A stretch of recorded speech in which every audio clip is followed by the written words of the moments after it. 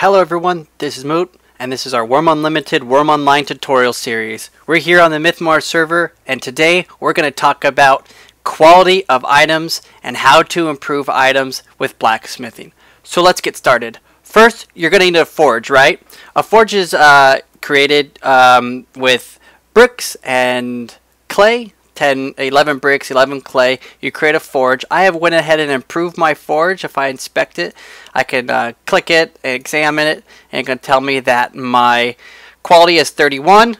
We're going to go ahead and light the forge. I'm going to activate my flint and steel, double click on it. I'm going to have my kindling inside of my inventory. I'm going to right click. I'm going to go ahead and light. Alternatively, you can go ahead and push the light on the quick bar button as well. I'm going to go ahead and add a log so I can have the fire burn longer. Like I said, you can click the forge, you can click the quick start icon here or the shortcut, or you can right click after you activated your log and burn. And that's going to allow my forge to burn probably for about 15-20 minutes. So if I open my forge, we'll see that I have different quality of items in here. I want to show you how quality of item actually affect your chance of success when you're creating or when you're improving. So let's get started. First, we're going to use the small nails just to kind of show you how the quality of an item will affect your success of creating. So I'm going to use this 2 quality nail over here. I'm going to use this plank that's 4 quality, and it's going to tell me that it's going to, in order to create a wood altar, it's going to be 48% chance with these quality items. Now, if I use the small nail here, that's 48 quality, replace it, look at my chance to create now to 68% chance. I mean, that's huge, right? So, likewise, if you're going to improve items, okay, the higher quality of tools that you need to improve, such as a hammer, a whetstone, a pelt, water, you can't really change water. It's always 100 quality, so you don't have to worry about that.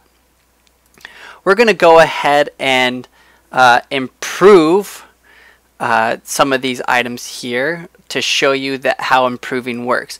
So first off, you have to let it warm up to glowing hot. So right now it's just searing hot. While we're at it, let's go through the items we need for blacksmithing to improve. You're going to need a pelt. I found a dog, poor dog, rest in peace. I killed him. I butchered him using a butchering knife. It gives you a greater chance of dropped items such as pelts, meat, fat, and other, depending on what the creature glands and paws and etc. A whetstone you create from using a stone chisel on a rock shard, and you create a whetstone. Whetstones, the higher quality of rock shard that you have, the higher quality of whetstone that you can get. Water, I usually carry a cauldron which has 64 kilograms of water. For this example, we're just going to use a small bucket which carries 12 kilograms of water. And of course, you need your hammer. And the higher quality hammer, the greater chance of success you'll have. Hammer can be created from a hammerhead and a handle.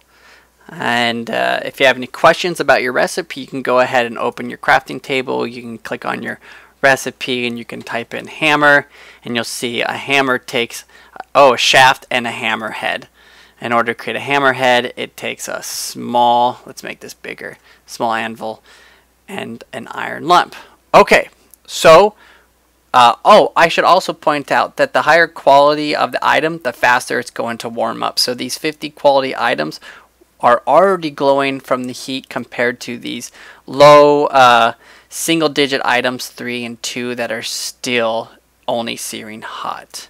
So let's go ahead and prove, let's say, this small anvil. Now my blacksmithing skills isn't very high, but you can see here that this small anvil requires a whetstone.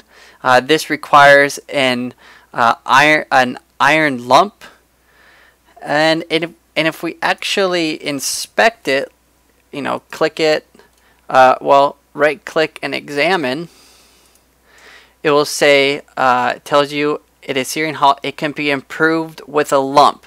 Now this is important when you're trying to improve things like altar or forges where you don't really know what you're going to need. If you right click and examine this forge, it's going to tell me in order to improve this forge, I need to use a stone chisel.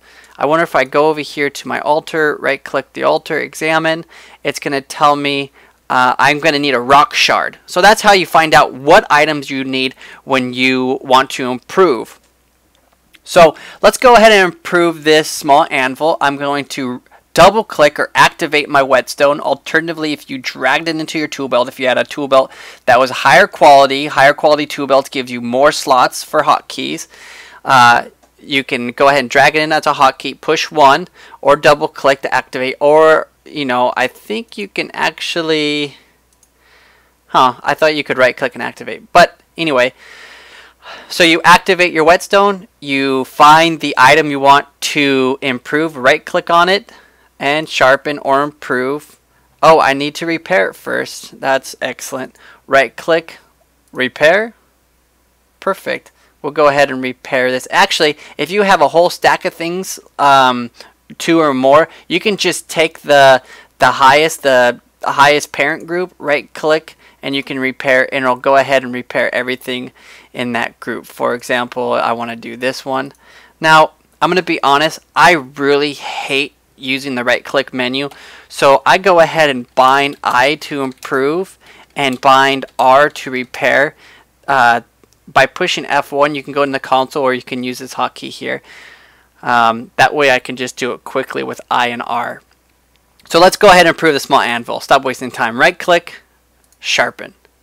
There it goes. I'm sharpening the anvil. Oh, I made it damage, so I'm going to repair it. I'm going to right click, sharpen. I actually just go ahead and queue both these up. Oh, now I need my lump. So I have a lump. It has to be glowing hot from the heat. A lump that's not glowing hot will not work. I'm going to activate my lump in the trunk. Improve. I mean, seriously, this is all it takes in order to make your items higher. The reason why I'm failing so much is because my blacksmithing skills, it's only 20. That's really not even high enough to improve this.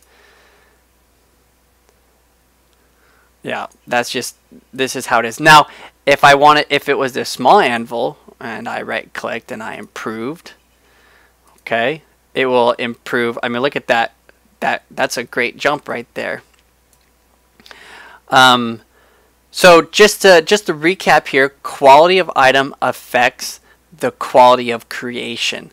For example, I take this 50 quality small anvil, I bring it over to my crafting table, and I take this 58 quality lump, and you're going to see in order to create a large nail, it's 84% chance of creation. These are also dependent on your other skills such as blacksmithing, but just remember that quality affects. Compared to if I put in this 3 quality lump, oh well, that doesn't help. So the quality of the anvil, and I use this 9 quality anvil, my large nails go down to 70%. That's kind of the basics of crafting. If you have any questions, feel free to comment. Leave a comment below anyways. Come join us on the server, Mythmore. We just released a patch that allows us to have unrestricted priests, so that means you can priest and not worry about not being able to build, not worrying about not being able to improve. It's going to be really fun actually. So enjoy it. I hope you enjoyed this video. Thanks for watching.